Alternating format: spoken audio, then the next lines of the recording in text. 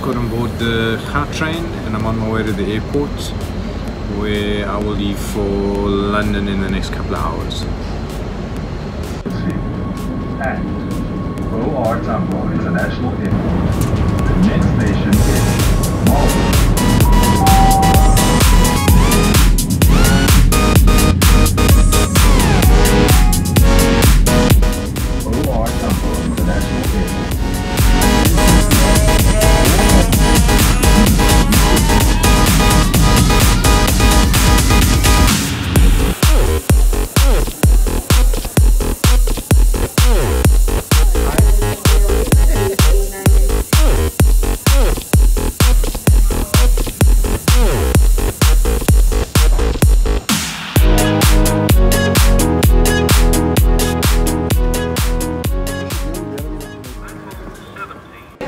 I've just arrived in London, Heathrow, on my way to customs. To East Croydon, then Red Hill, Gatwick Airport, Three Bridges, Waltham, Haywards Heath, Wimblesfield, Burgess Hill.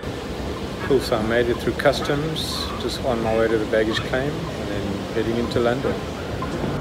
London Road, Aldschool, Falmouth and Lewis. Also home and stations to Worthing to change and right.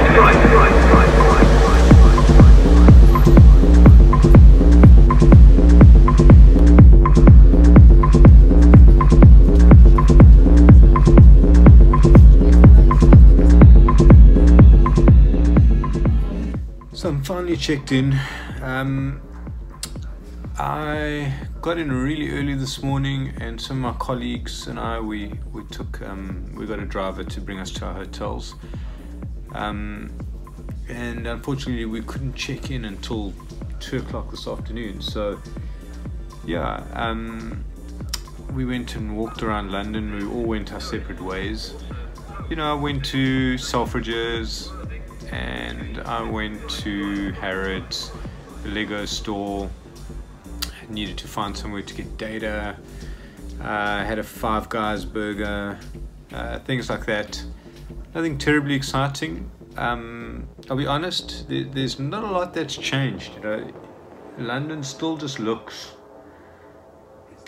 kind of so different. You know, it's in some ways, because I can see all the development around, like the area that I'm in, which is the Docklands, but at the same time, like, everywhere else just looks the same. So, you know, it just in some ways doesn't feel like it's moved on, and I haven't been here in 14 years.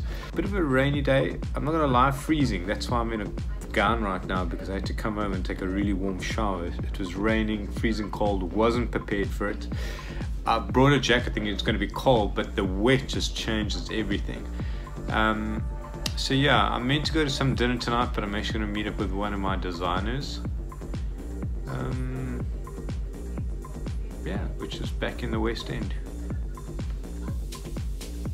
This evening I went and saw one of my former designers, Carl, and we went to one of the restaurants that was around 20 years ago when I lived in London, called Chiquitos. So had a little Mexican dinner.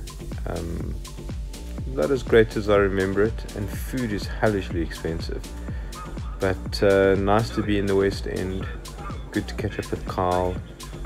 It's interesting to hear his view on kind of the work he's doing and the lifestyle here. Something that I have noticed is that there is an app in the UK for everything, and very localized. There didn't appear to be any ads for apps that are international. They only seem to be like local thing. Everything from your groceries to your data companies to cabs to all sorts of services seem to have an app for things, and they kind of plastered everywhere. It's the same as they used to almost be kind of URLs on everything, and now they appear to just be kind of things saying download our app, which is very weird. It's so different to what I'm understanding everywhere else around the world, where there seems to be less interest in apps.